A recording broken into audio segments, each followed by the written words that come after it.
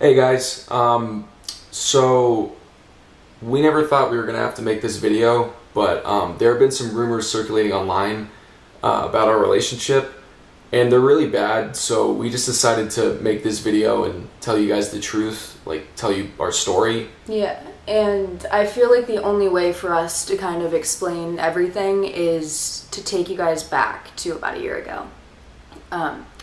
About a year ago, I created an account on this app called Bumble, where you can kind of meet new people and meet up with them and chat with them. And on my profile, it said I was 18 years old, and at the time I was 17.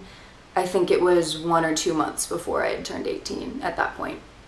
And I ended up matching with Brandon, and we started talking and immediately just clicked. He was really cool, and so we decided to get some food and hang out a couple times. Yeah, and when we were hanging out, I kind of gathered that we felt like more friends than anything else, like, because she was really cool, and I liked hanging out with her. Mm. And so, the third time that we hung out, we were going to the movies, and my friend David, who vlogs, he decided to join us and try and film it and make a bit out of it. And so, we're in the car, all three of us, and we start making these jokes.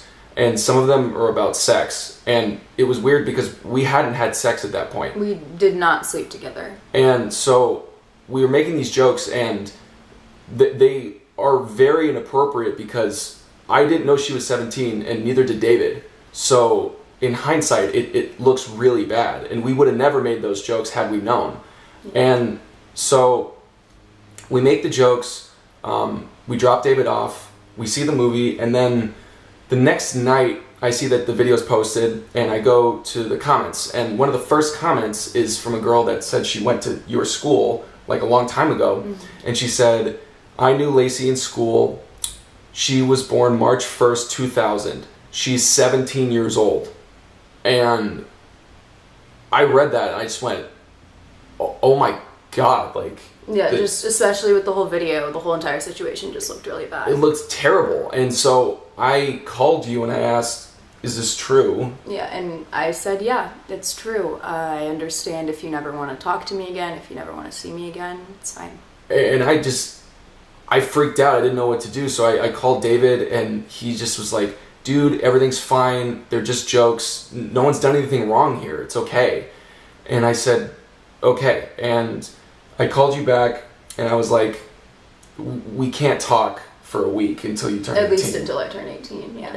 And that's what we did. We waited a week. March 1st came around. It was like the day after March 1st that we met up and got all of our grievances out. Yeah, we just cleared the air and kind of talked everything out.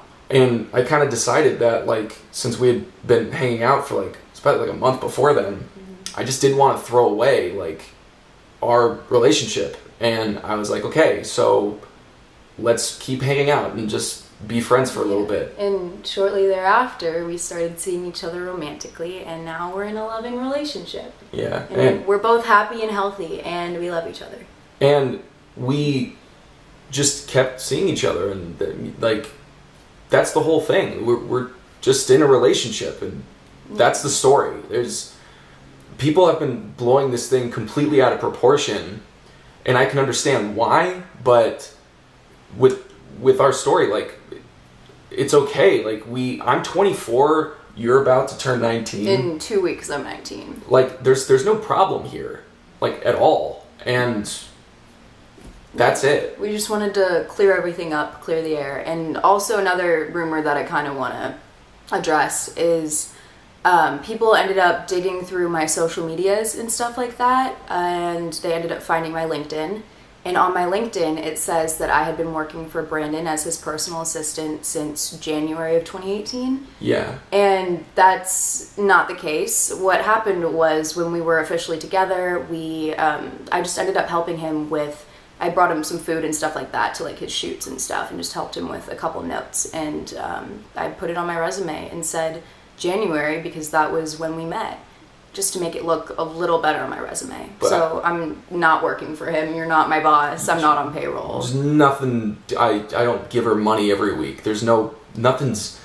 It's just it's really crazy to both of us and silly that all this is being I don't know, like people just assume things, and it's really disheartening. Just as the people who are involved in this situation, like we are real people with real lives and real relationships, and it's just a total invasion of privacy.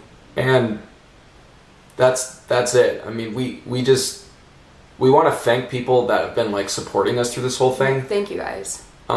Because once again, we just think it's really silly, and that's it. I mean, I don't know how to end the video. Thanks for watching, guys. Yeah, I mean, thank you for watching, and Bye. bye.